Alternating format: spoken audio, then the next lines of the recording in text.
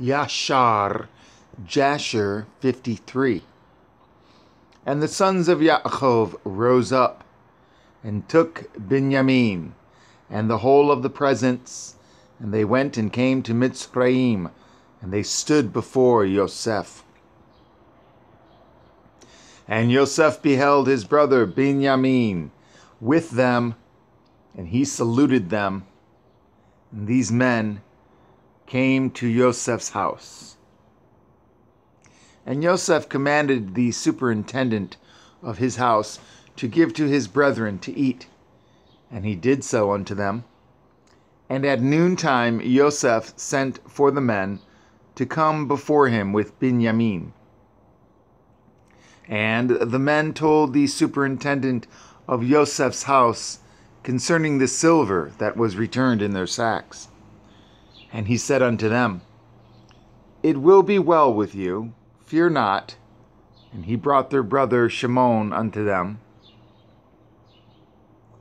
And Shimon said unto his brethren, The Lord of the Mitzrayim has acted very kindly unto me.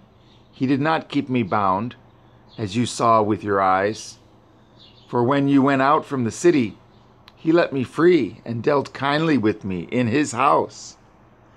And Yehudah took Binyamin by the hand, and they came before Yosef, and they bowed down to him to the ground.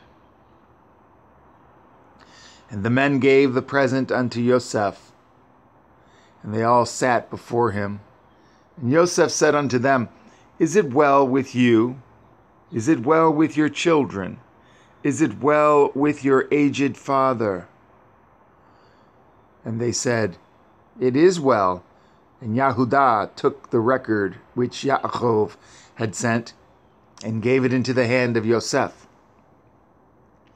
And Yosef read the Sefer, and knew his father's writing. And he wished to weep, and he went into an inner room, and he wept a great weeping. And he went out. And he lifted up his eyes, and beheld his brother Binyamin. And he said, Is this your brother, of whom you spoke unto me? And Binyamin approached Yosef, and Yosef placed his hand upon his head, and he said unto him, May Elohim be gracious unto you, my son. And when Yosef saw his brother, the son of his mother, he again wished to weep. And he entered the chamber, and he wept there. And he washed his face, and went out, and refrained from weeping. And he said, Prepare food.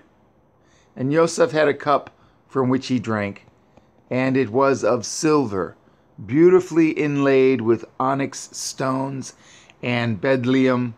And Yosef struck the cup in the sight of his brethren, while they were sitting to eat with him.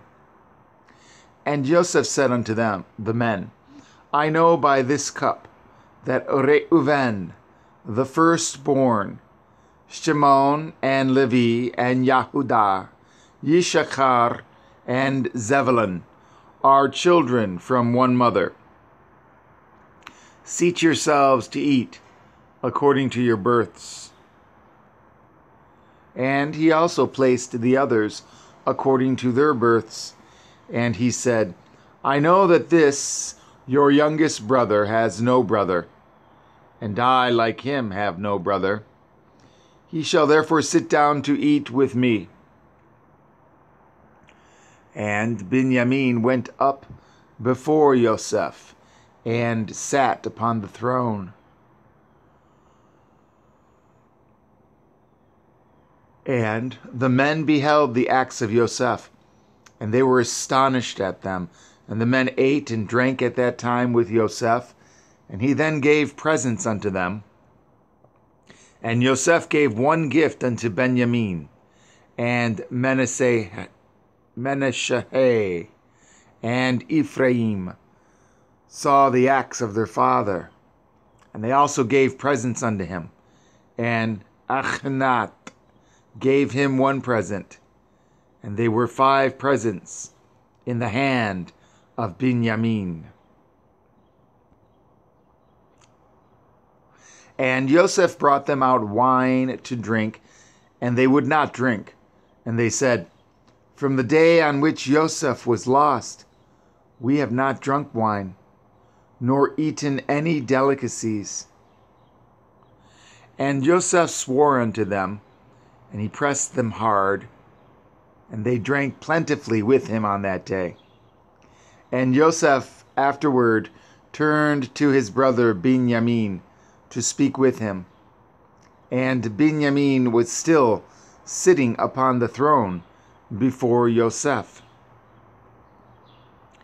And Yosef said unto him, "Have you begotten any children?" And he said, "Your servant has 10 sons, and these are their names: Bila, Becher, Ashbel, Gera, Naaman, Echi, Rosh, Mapim, Chupim, and Ard.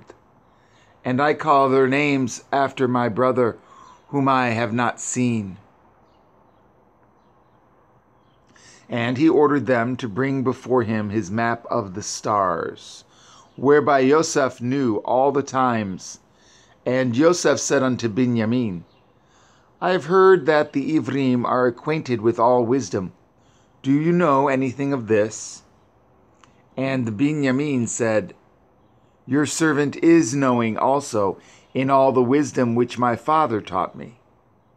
And Yosef said unto Binyamin, "Look now at this instrument, and understand where your brother Yosef is in Mitzrayim, who you said went down to Mitzrayim."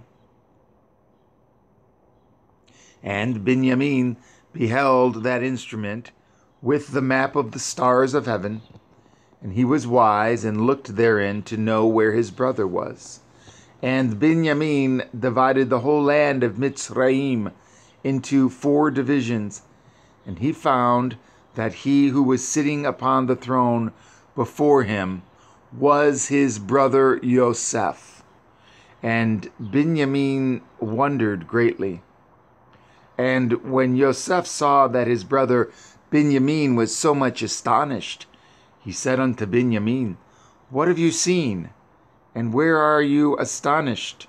Rather, why are you astonished?" And Binyamin said unto Yosef, "I can see by this that Yosef, my brother, sits here with me upon the throne." And Yosef said unto him, "I am Yosef, your brother. Reveal not this thing unto your brethren. Behold, I will send you with them when they go away, and I will command them to be brought back again into the city. And I will take you away from them. And if they dare their lives and fight for you, then shall I know that they have repented of what they did unto me. And I will make myself known to them. And if they forsake you when I take you, then shall you remain with me, and I will wrangle with them, and they shall go away, and I will not become known to them." At that time Yosef commanded his officer to fill their sacks with food, and to put each man's money into his sack, and to put the cup in the sack of Binyamin, and to give them provision for the road, and they did so unto them. And on the next day the men rose up early in the morning, and they loaded their asses with their grain, and they went forth with Binyamin, and they went to the land of Canaan with their brother Binyamin. They had not gone far from Mitzrayim when Yosef commanded him that was set over his house, saying, "Rise, pursue these men before they get too far from Mitzrayim, and say unto them, Why have you stolen my master's cup?"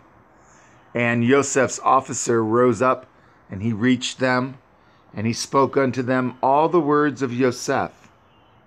And when they heard this thing, they became exceedingly wroth, and they said, "He with whom your master's cup shall be found shall die, and we will also become slaves." And they hastened, and each man brought down his sack from his ass. And they looked in their bags, and the cup was found in Benjamin's bag. And they all tore their garments, and they returned to the city. And they smote Benjamin in the road, continually smiting him until he came into the city. And they stood before Yosef. And Yahudah's anger was kindled, and he said, "This man has only brought me back to destroy Mitzrayim this day." And the men came to Yosef's house, and they found Yosef sitting upon his throne, and all the mighty men standing at his right and left. And Yosef said unto them, "What is this act that you have done, that you took away my silver cup and went away? But I know that you took my cup in order to know thereby in what part of the land your brother was." And Yahudah said, "What shall we say to our Lord? What shall we speak, and how shall we justify ourselves? Elohim has this day found the iniquity of all your servants. Therefore has he done this thing to us this day." And Joseph rose up and caught hold of Benjamin and took him from his brethren with violence. And he came to the house and locked the door at them. And Joseph commanded him that was set over his house that he should say unto them, "Thus says the king, go in peace to your father. Behold, I have taken the man in whose hand my cup was found."